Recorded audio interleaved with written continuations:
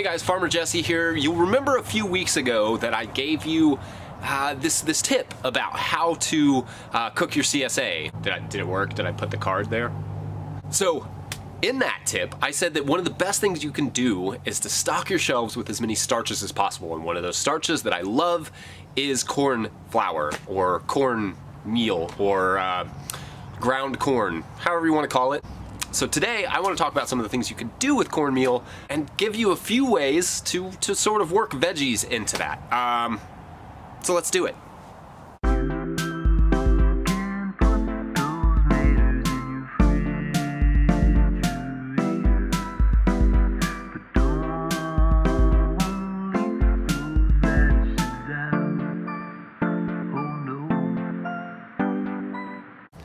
Alright, so some basic things about cornmeal is that you want to use as fresh a cornmeal as possible.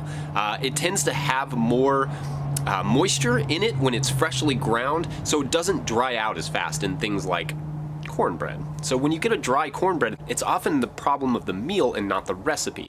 Now, it definitely can be a problem with the recipe, but it does help to use freshly ground cornmeal. So there are a lot of different things to know about cornmeal. The first is really that there are stone ground cornmeals and then kind of the stuff you get in the store, which tends to be a little bit more consistent. It's mechanically ground and it tends to have very fine, less dynamic variations in the flakes. So like in stone ground cornmeal, you often get maybe slightly larger ones, slightly smaller ones, but what that does is you end up getting this kind of sort of dynamic flavor from the stone ground. So that's why a lot of people prefer it, especially bakers. Next, it's worth noting there are kind of three different grades. So you have your fine cornmeal, which is really fine, almost floury. A lot of people will call it corn flour.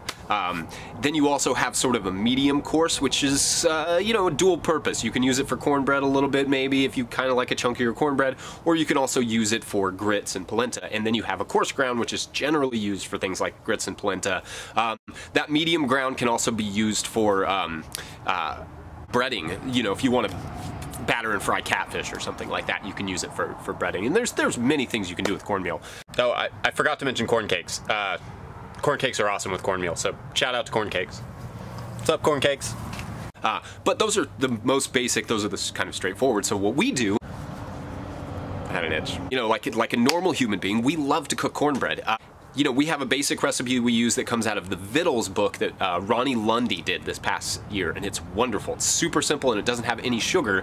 And generally, when you use fresh ground cornmeal, you don't need sugar. The fresher it is, the more moist it is, but it also kind of carries its own little sweetness. And when I say fresh, I mean it is dried corn. It's not fresh, obvious. It's snowing in my high tunnel right now. But you know, it carries a lot of those flavors that you associate with corn forward, more than if you buy just ground cornmeal in the store.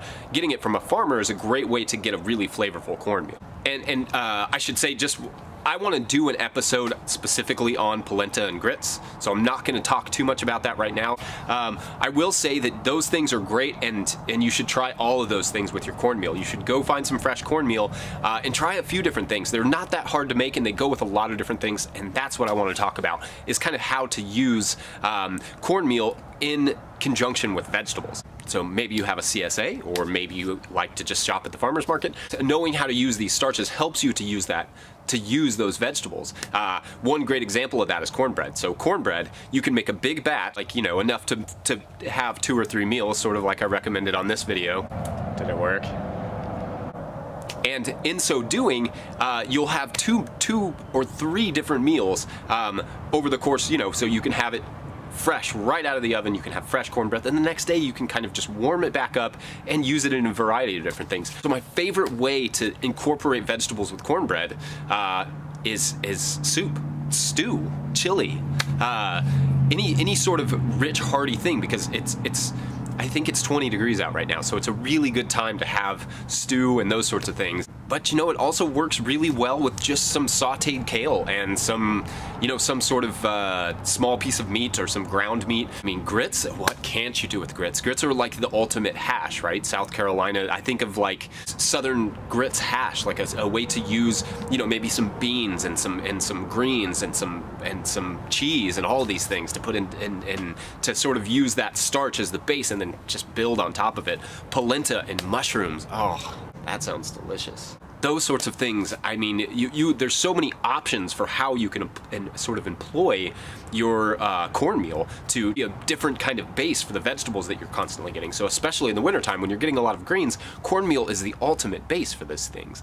Anyway, those are some ideas. As always, if you like this video, please like this video, subscribe, and also share it with your friends. And otherwise, we hope you guys stay warm, have a great week, and we'll see you next week. Thanks for watching.